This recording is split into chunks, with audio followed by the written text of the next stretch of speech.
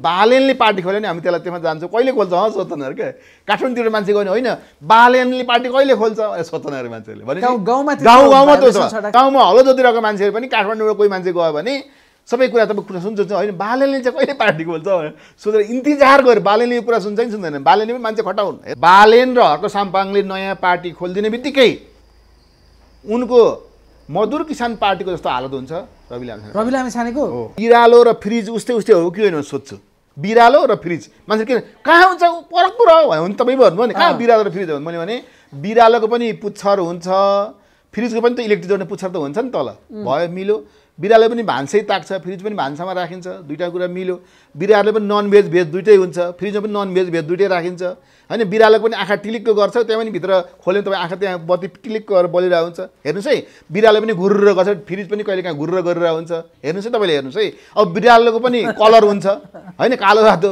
फ्रिजको पनि कलर हुन्छ बिरालो पनि तपाईँले हेर्नु भने यो जातको हुन्छ त्यो पनि कम्पनी हुन्छ बिरालो पनि मर्छ एक दिन त पनि कवाडीमा पठाउनुपर्छ यति भनिसकेपछि हो कि लाग्यो नि तपाईँलाई दौडा भन्दा त्यस्तै बालेन र हर्क साम्पाङ पनि तपाईँलाई लाग्ला बिरालो र फ्रिज जस्तै हुन् तर म तपाईँसँग 100वटा उनीहरूको उस्तै मिल्ने कुरा दिन सक्छु रविको राजनीतिक भविष्य बालेन शाहको हातमा छ भन्ने विश्लेषण पो हजुरले गर्नुभएको छ त्यही भएर उसले 84को यिनीहरू 84मा ध्वस्त भएपछि बल्ल के अरे आउँछ भने नि बालेनले लेखे होइन स्ट्याटस हर्क साम्पाङ र बालेन आयो भने मलाई त सौरभजी पनि त्यसमा जान्छन् क्या त्यो पार्टी त्यसले खोल्यो भने मलाई लाग्छ यस्तो किन कोही मान्छेहरू यिनीहरूले पार्टी खोल्यो भने यिनीहरूको चाहिँ सुशासन गर्न यिनीहरूले के गर्छन् किन सुशासनको कुरामा त आरोप लागेको छैन नपाउनेले ममा पायो बोक्रा छोडाएर खायो जस्तो गरेको थियो नि गृहमन्त्री हुँदा बालेन त्यसो गर्ने हो त उसले सबै मिसन 84 लाग्यो हो डाक्टर मान्छेलाई लाग्न चाहिँ कसैले भनेर लागेको छ कसैलाई नभनेर लागेको छ लाग्न चाहिँ लागेकै छ जस्तो देखिन्छ होइन डाक्टर हो त्यो एउटा तपाईँले भने मिसन 84 सबैलाई लागेकै हो भन्ने मिसन 84 हो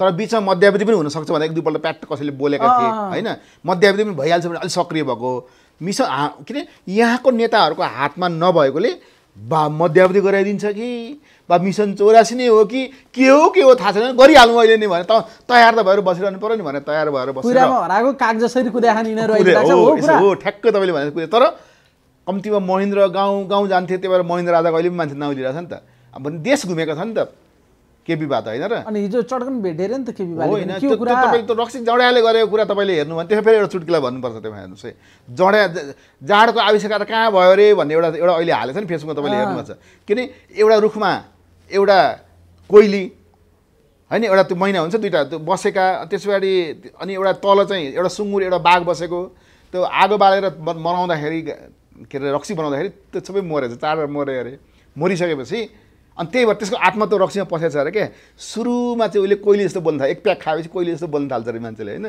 अनि दोस्रो प्याक तेस्रो प्याक खाएपछि अनि त्यो मैना जस्तो रोटेको रिपिट गरिरहन्छ अरे चौथो प्याक खाएपछि अनि सेयर जस्तो हुन्छ अरे मैना आयो भन्दा हिटर भन्ने हुन्छ अरे अनि पाँचौँ छैटौँ खाइसकेपछि सुँगुर जस्तो गरेर नालामा लड्ने काम हुन्छ भने त्यो ऊ चाहिँ ठ्याक्क त्यो चौथो प्याक खाएर सेयर जस्तो भएको रहेछ क्या मलाई कसले के गर्न सक्छ भनेर अब त्यो भएर उसले रक्सीको करामत हो क्या त्यो ऊ चाहिँ कुनै सङ्गठित रूपमा गएको होइन त्यसले उसको रक्सी खायो भने उसले जे पनि गर्दो रहेछ भन्ने खालको रक्सी खायो भने जे पनि गर्दो रहेछ भन्ने कुरा त्यसले केपी बाले गलत गरेर गरेको भन्दा पनि रक्सी खाएको जोस हो त्यो रक्सीको जोस हो डाक्टर त्यसो अनि रवि लामिछानेको जो युरोप दौडालाई पनि डाक्टरले त्यति निको ताली हेर्नु भएको छैन जस्तो लाग्यो नि त अघि नै अलि आलोचनात्मक ढङ्गले प्रस्तुत गर्नुभएको छ होइन र अब त्यही भनेको मैले अब हामी कहाँ म उहाँ गएको थिएँ भनेर भनेर अब त्यो यहाँ देश किन उसलाई के लोभ छ भने यसभन्दा अगाडि पनि विदेशमा बस्नेहरूले धेरै सहयोग गर्थे अब यसपालि पनि समानुपातिक अब हाम्रो प्रमुख निर्वाचन आयुक्तले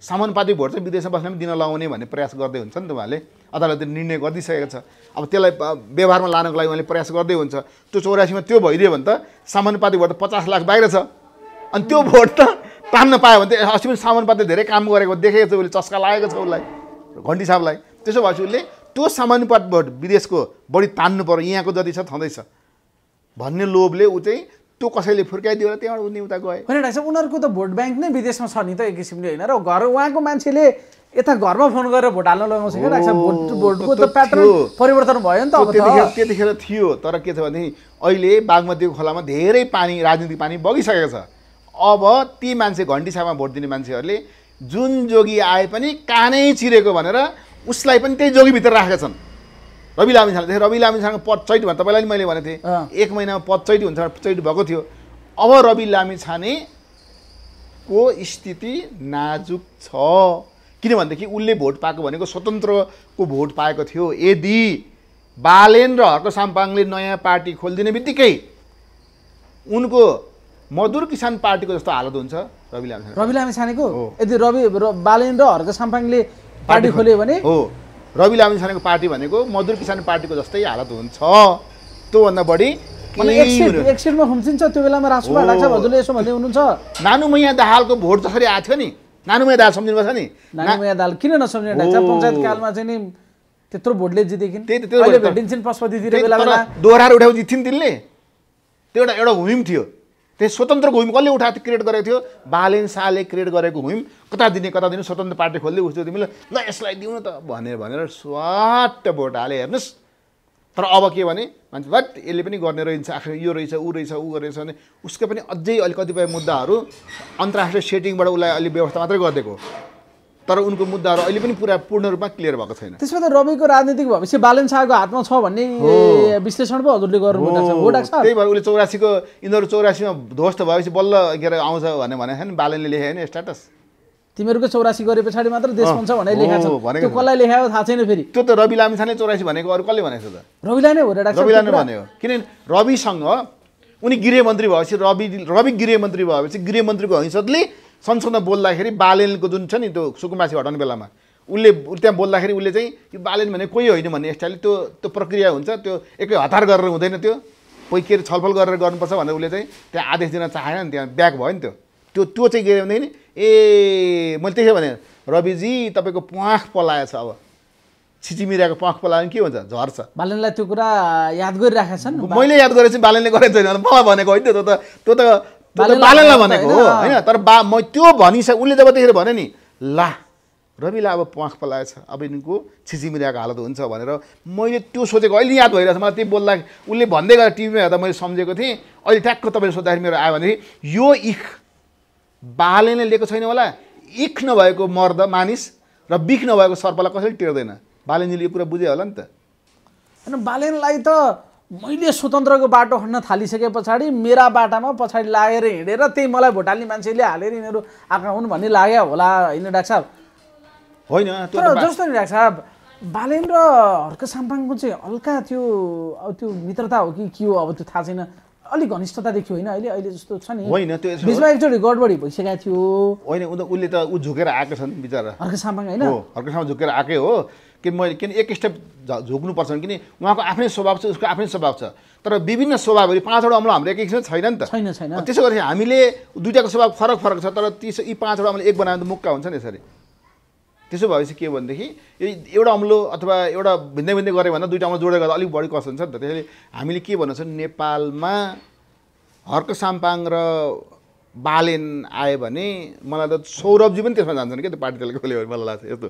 किन कोही मान्छेहरू यिनीहरूले पार्टी खोल्यो भने यिनीहरूको चाहिँ सुशासन गर्न यिनीहरूले के गर्छन्? किन सुशासनको कुरामा त आरोप लागेको छैन नि त। अरू धार्मिक कुरामा अलिकति आरोप लाग्यो हर्क साम्पाङलाई। तर पैसा खायो भने कहीँ आएछ? कतै छैन। हेर्नुहोस् है त्यस्तै बालेनलाई पनि पैसा हामीलाई त्यहाँ पैसा नखाने नेता चाहिएको हो नि त होइन र? सरकारको पैसा नखाइदिने नेता चाहिएको।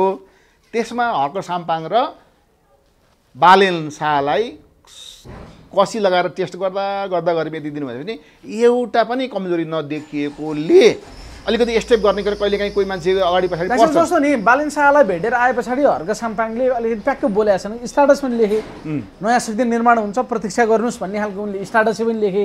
अनि कतै अन्तर्वार्तामा भन्दाखेरि अहिले सबै कुरा नभनौँ हाम्रो बिचमा लामै सहकार्य जाला जस्तो छ, हाम्रो मित्रता दिगो हुन्छ, राम्रो छ, केही योजना छ भित्र भनेर उनले यतिसम्म त भनिदिए। भने पछाडि पार्टी खोल्ने तयारीमा बालेन शाह लागेका छन् हर्क साम्पाङलाई साथमा लिएर भनेर अनुमान गर्न सक्ने स्थिति बन्यो? सक्छ हो त्यो सम्भावना छ डाक्टर साहब? त्यो हुनसक्छ। त मैले भने कार्यकारी राष्ट्रपतिकै निर्वाचन हुने भयो भने पनि एउटा राष्ट्रपति एउटा उपराष्ट्रपति उठेर यहाँनिर सबै भोट खालरले पनि पारिदिन्छ होइन भन्नु न। एकजना राष्ट्रपति एउटा प्रधानमन्त्री हुने बेर लाउँदैन यहाँनिर। त्यसो भए पनि सक्छ किन मान्छेले परिवर्तन चाहेका छन् र परिवर्तन गर्ने भने त्यही पुरानो शक्तिलाई परिवर्तन गरेर उसलाई दिने ती सबैले एक एकपल्ट मोह गरेर आफूलाई हुन्छ नि जुकाले रगत चुसेर ढाडिसकेको अवस्था देखिन्छ क्या नेताहरूलाई भनेपछि भ्रष्टाचार गर्दा गर्दा सबै ढाडिएको थियो। यसो अनुहार हेरेर पूर्व प्रधानमन्त्रीहरू यो पनि त्यो काण्डले ढाडिएको, यो पनि त्यो काण्डले ढाडिएको, यो पनि त्यो काण्डले ढाडिएको हुँदै यिनीहरूलाई दिनुभन्दा बरु अब नगरपालिकाको मेयर भएर 1 पैसाको भ्रष्टाचार नगरेको भनेर प्रमाणित गरिएको मान्छे भयो भने देशभरि अहिले मैले तपाईँलाई भन्नु सुदूरपश्चिमतिर एकजना मान्छे जानुभएको थियो आफ्नो पार्टी सङ्गठन गर्नलाई। त्यहाँ चिया गफमा मान्छे के हुन्छ हेर्नुहोस्, हामी त तपाईँ पार्टीमा त आउँछौँ तर यहाँ गाउँको सब मान्छे न्युट्रल मान्छे सोध्ने जसलाई राजनीतिक मतलब छैन नि, त्यो बालेनले पार्टी खोल्यो नि हामी त्यसलाई त्यसमा जान्छौँ कहिले खोल्छ सोध्छन् क्या। काठमाडौँतिर मान्छे गयो होइन बालेनले पार्टी कहिले खोल्छ सोध्छन् अरे मान्छेले भने गाउँमा त्यो छ, यहाँ होइन क्या, गाउँमा त्यो छ। गाउँमा हलो जोतिरहेको मान्छेहरू पनि काठमाडौँबाट कोही मान्छे गयो भने सबै कुरा तपाईँ कुरा सुन्छ होइन बालेनले चाहिँ कहिले पार्टी खोल्छ सोधेर इन्तजार गरेर बालेनले यो कुरा सुन्छ कि सुन्दैन, बालेनले पनि मान्छे खटाउन् हेर्नुहोस् है। किनभने त्यो अवस्थाहरू छ। त्यसैले गर्दाखेरि यहाँ त्यही बुढो मान्छेलाई नै कुरेर बस्ने युवा पनि छैन। फेरि हेर्नु कति युवाहरू छोडेर जान्छन् पार्टी। तर हर्क साम्पाङ र बालेन शाहको केमिस्ट्री त मिल्छ र भने मिल्छ र होइन? एउटा मान्छे बोल्दै नबोल्ने, एउटा मान्छे बोल्ने भन्दा केही गर्दै नगर्ने, दिनमा 50-60 वटा स्टाटस लेख्छन्, सबै कुरा चाहियो नि त। कहिले गीत गाउँछन्, कहिलेलाई गुइठे भन्छन्, कहिलेलाई के भन्छन्। तपाईँलाई एउटा भन्छु केही छ र अब तपाईँलाई यसो भनिदिनु सुन्न, म एउटा तर्क दिन्छु तपाईँलाई। मैले एकपल्ट गेम खेलाउँछु कि कहिले तालिममा बिरालो र फ्रिज उस्तै हो कि होइन सोध्छु। बिरालो र फ्रिज मान्छे के कहाँ हुन्छ फरक पुरा हो भने तपाईँ भन्नु नि कहाँ बिरालो र फ्रिज हो मैले भने बिरालोको पनि पुच्छर हुन्छ, फ्रिजको पनि त इलेक्ट्रिक जोड्ने पुच्छर त हुन्छ नि तल भयो मिल्यो।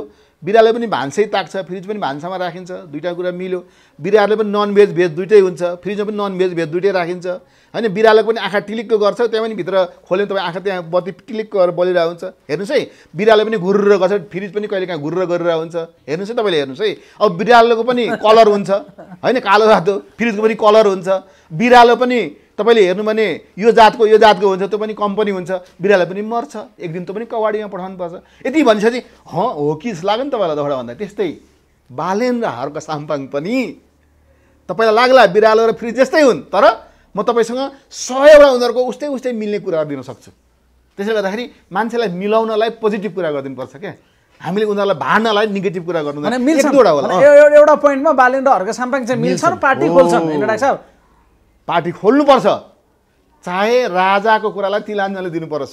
गोपी यहाँ चाहिएन राजा ल भने सहमति गरौँ, राष्ट्रपति कार्यकारी राष्ट्रपति जाउँ भन्ने कुरामा जाउँ, तर उनीहरू मिल्नुपर्छ। अनि रविलाई चाहिँ किन छुटाउने त डाक्टर साहब? यो फ्रिज र बिरालो त मिलाइदिनु भयो हजुरले भने रवि चाहिँ अर्कै ग्रहको मान्छे हो र? रवि होइन, रविलाई त मैले पहिले टिना हिरो जस्तो लाग्छ क्या मलाई। टिना हिरो भन्ने टिना हिरो मैथिलीमा हुन्छ क्या त्यो टिना हिरो।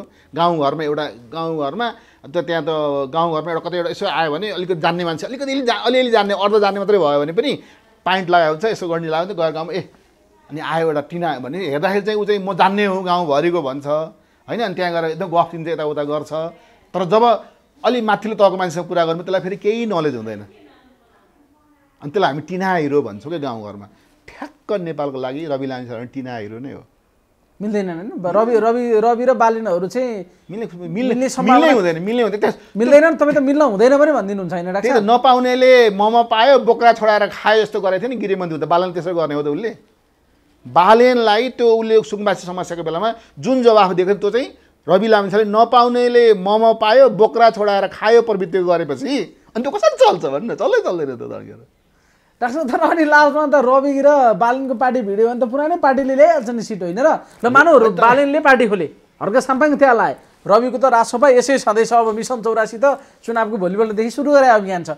अनि नयाँ भिड्ने बुढाहरू बदम खाँदै घाममा बसेर चुनाव जित्ने स्थिति त यो होला नि त डाक्टर साहब? गाउँतिर त हुन्छ, जसरी प्रचण्ड बङ्कर रूपी गोर्खामा गएर जितेका हुन्, त्यो गोर्खा उनीहरूको लागि बङ्कर हो नि, सुरु जित्ताउँ। अनि सहरमा जित्न सक्नुहुन्छ प्रचण्ड सक्दैनन् नि त। त्यस्तै बङ्करमा गएर उठ्यो भने बुढापाडीले जित्छन् हेर्नुहोस्। तर सहरमा त परिवर्तन जुन सहरले नानुमैया दाहाललाई जितायो, जुन सहरले तपाईँले हेर्नुभयो भने उपेन्द्र यादवलाई हराएर सिके राउतलाई जितायो होइन, एउटा हुन्छ नि मान्छेलाई। डाक्टर त्यही त मैले त्यहीँनिर चाहिँ जस्तो मत चाहिँ बाँडिने होला नि त, रासोपा र बालेनको पार्टीमा मत बाँडिने। अनि त्यो बेलामा त यही काठमाडौँ एकमा प्रकाश मानले जिते जस्तो होला नि त, किनभने म त प्रकाश मानको विपक्षमा धेरै छ सबैको जोड्दाखेरि त त्यस्तो हुन्छ कि परिस्थिति भने नि डाक्टर? त्यस्तोमा तपाईँले के हुन्छ भनेदेखि त्यो जसरी अहिले मान्छेले कार्यगत एकता गरिरहेको छन् नि, कतिपय ठाउँमा त्यो यो चुनावको माहौलमा जतिसुकै दुश्मनी भए पनि एकअर्काको सिट छोड्ने गर्ने राष्ट्रिय स्वतन्त्र पार्टीले गगन थापाको ठाउँ छोड्दाखेरि छोड्दियो नि गगन थापालाई, अरूलाई त छोडेन, तर गगन थापालाई ठाउँ छोडिदियो। किन छोडिदियो त? त्यहाँ त केही न केही उसको त गिभ एन्ड टेक थियो नि त। त्यसै भएर त्यही भएर जितेन, तर उसले त्यहाँ उठाएको पनि हार्थ्यो। त्यो छ नि कुरा। त्यसले गर्दा तपाईँले के देखिन्छ भने काहीँ त्यस्तो सेपरेट केसहरू हुन्छ। कसैले होइन तपाईँले हेर्नुभयो भने केपी बाला छोडिदिउँ भन्ने पनि सक्छन् राष्ट्रियताको मामलामा, यस्तो मान्छेहरू हामीलाई चाहिन्छ भन्ने खालको हुनसक्छ। कसैले होइन बालेनजीलाई हामीले सर्वसम्मति गरिदिउँ भन्ने हुनसक्छ। तपाईँलाई एउटा बताइदिउँ, त्यो हाम्रो जयकृष्ण गोइतले चुनाव बहिष्कार गरेर संविधान सभाको बेलामा चुनाव बहिष्कार गर्ने आह्वान गर्दा, तर अब के भने गाउँको मान्छे जुन वडा थियो नि, त्यो 2टा वडा उनीहरूको त्यहाँ बुथ जुन थियो नि, जयकृष्ण गोइतको गाउँको मान्छे कोही पनि भोट हाल्न गएन। 0 भोट झऱ्यो, एउटा पनि भोट झरेन। 5 बजेसम्म बसे, सबै बसे, कसैले त्यहाँ डिस्टर्ब पनि गरेन, तर भोट हाल्न कोही गएन। सोड्ने भोट भएर निक्लियो। कम्तीमा एउटा ठाउँ त इमेज देखाए। त्यस्तै त्यो हाम्रो सिके राउतले पनि एकपल्ट के अरे त्यो कोटलीको बाहर भनेको थियो नि, उसले कोटलीको बाहर भोट दिने भनेर, भोट काम छैन भनेर तपाईँसँग यो हुँदैन। त्यतिखेर पनि उनको वार्डकोले कसैले भोट हालेन। त्यहाँ पनि त्यस्तो भयो भने एउटा त केही न केही बोकेर बसेको छ नि मान्छेहरूले। अब त्यसैले तपाईँले हामी के भन्छ भने मान्छेको केही न केही 32 लङ्कछन्ले सबै युक्त छन् भन्ने म भन्दिनँ, तर सबैसँग केही न केही गुणहरू छ। त्यो गुणहरूलाई मिसाएर पञ्चामृत बनाएर देश चलाउनु छ हामीलाई। त्यसमै समग्रमा डाक्टर साहबको विश्लेषण चाहिँ नयाँ पार्टी अर्को खुल्यो बालेन र हर्कहरूले भनेदेखि रासोपाको सटर बन्द हुन्छ त्यो बेलामा हैन त? सटर बन्द हुन्छ। तपाईँले भनिदिनु भयो नेमकिपाको हालतमा पुग्छ भनिदिनु भयो। कहिले 2टा कहिले एउटा हुन्छ नि नेमकिपा। हिन्दाङ मादल बजार भक्तपुरमा बस्छ नि, ठ्याक्कै हुने त्यही हो। घन्टी बजाउने टिङरिङ चितवनमा मात्रै घन्टी बजाउने। अब मन्दिरमा घन्टी चितवनमा पनि होइन, तपाईँलाई बताइदिन्छु। चितवन नि जित्दैनन्। चितवनमा 2टा पार्टी उठेर गएर हारेको हो नि, त्यो कम्पिटिसन अर्को गरे, अलि हुम आयो। तर बालेनको त्यहाँ गइसकेपछि के हुन्छ भनेदेखि त्यो स्थिति फेरि रहँदैन। सम्बन्ध समस्या के छ भनेदेखि जनताले भोट दिए, हामी आश्चर्य लाग्छ कसरी भोट दिए भन्दा यहाँ त के हुन्छ भने डिजाइन हुन्छ। के थियो, गगन थापा र विश्वप्रकाश गएको थियो काङ्ग्रेस जिताउन त्यहाँनिर। ती दुइटैले के गर्दै भनेदेखि काङ्ग्रेसलाई भोट मागे भन्दा पनि काङ्ग्रेसलाई नेगेटिभ बनाइदिए तिनीहरूले। उनीहरूले शेरबहादुर खुच्चिम भन्न खोजेको, तर आफै खुच्चिम भए। महामन्त्री खडेर गएको, कमान्ड जित्न सके जुन ठाउँमा राष्ट्रपति जितेको। एकदम मेरो अन्तिम प्रश्न चाहिँ 84 मा चुनाव त हुन्छ डाक्टर साहब? होइन, त्यो त के भने मैले त्यही अघि भने नि, तपाईँ अघि के अरे काग भन्नुभयो तपाईँले होइन। कहिले गर्छ चुनाव भने थाहा छैन भनेर अहिलेदेखि 84 मिसन भनेर हिँडेका छन्, अथवा मध्यावधि पनि हो कि भनेर हिँडेका छन्। जे पनि हुनसक्छ भने सङ्गठन चाहिँ बलियो बनाउनुपर्छ, जो पनि हिँडेको छ। तर नेपालीले चाहना गरेर यहाँ चुनाव हुने होइन। संविधान सभाको चुनाव त नेपालीले चाहेर भएन। इन्डियाले पुरा प्लान गरिदिएर के गरिदिएर आन्दोलन गर्न लगाइदिएर अनि त्यहाँ फेरि वार्ता गराइदिएर बल्ल चुनाव गर्नलाई बाटो खोल्दैछन्। चुनाव भएको यो सायद थाहा छैन र हामीलाई। त्यसले गर्दाखेरि हाम्रो नेताहरूको बटम, नेताहरू चल्ने बटम हुन्छ नि, नेताहरू त के भने बुख्याचा, कहिले काहीँ केपी ओली बाले भन्नुहुन्छ क्या, त्यो बुख्याचा हो भन्नु मलाई खुब गजब लाग्छ त्यो भन्दाखेरि। बुख्याचा हाम्रा नेताहरू सबै बुख्याचा हुन्। त्यो बुख्याचालाई चलाउने रिमोट कि अमेरिकासँग छ कि भारतसँग छ, केहीको चाहिँ फेरि चाइनासँग पनि छ। अब अहिले चाहिँ अलि बढी चाइनाले आफ्नो धेरै मान्छेलाई रिमोट प्रयोग गरिरहेको छ, चाहे त्यो हिमाली क्षेत्रमा होस्, चाहे पहाडी क्षेत्रमा होस्, चाहे तराईमा होस्, सबैतिर उसले आफ्नो मान्छेहरू बनाएको छ। त्यही भएर त मैले भन्छु केही नेताहरू यस्ता भएका छन्, ओल्ला घरको नरे पल्ला घरमा सरे, पल्ला घरको भर्याङबाट डङडङ लडे भन्ने हुने स्थिति चाहिँ छ। हस्, महत्त्वपूर्ण समय दिनुभयो डाक्टर साहब। यो समय र संवादका लागि हजुरलाई धेरै धेरै धन्यवाद छ। Thank so much.